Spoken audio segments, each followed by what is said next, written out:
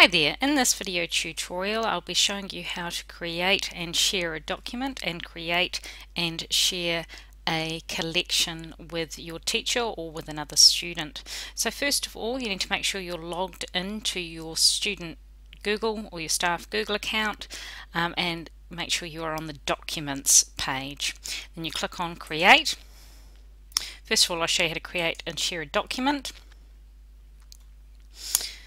Give your document a name.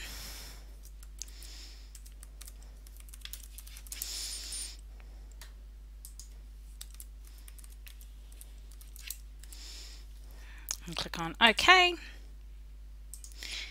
And then click on share. You can simply share it with one other person by typing in their code. So if you know your teacher's code, you can start typing in, there we are, Miss Stimpson is si@staff.x.school.nz. So you enter her email address of the teacher or the other student that you would like to share it with.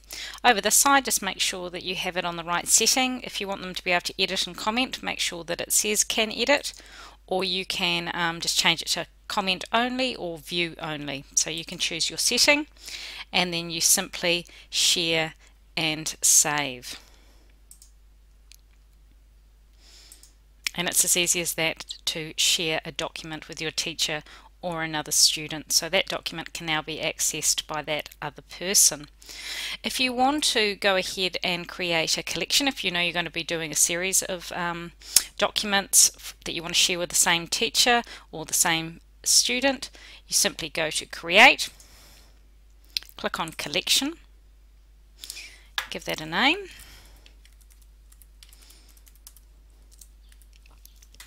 and click on OK. So there's collection 1,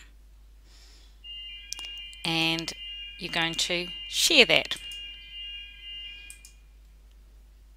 And it's the same rule again. So if I want to share that with Miss Stimpson, I'm going to start entering her email address there.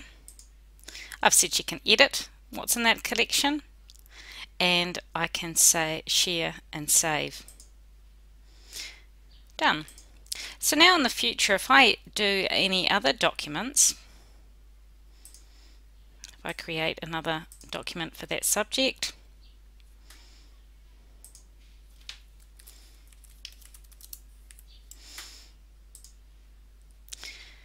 another handy trick is that when I want to share that with the teacher, I can simply go back to the documents page and I can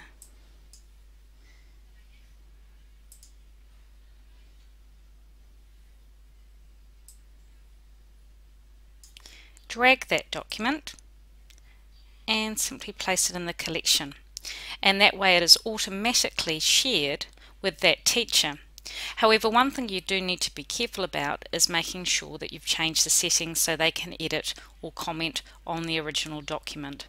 But that's a handy way to start collecting together documents for a certain subject and sharing it with your teacher.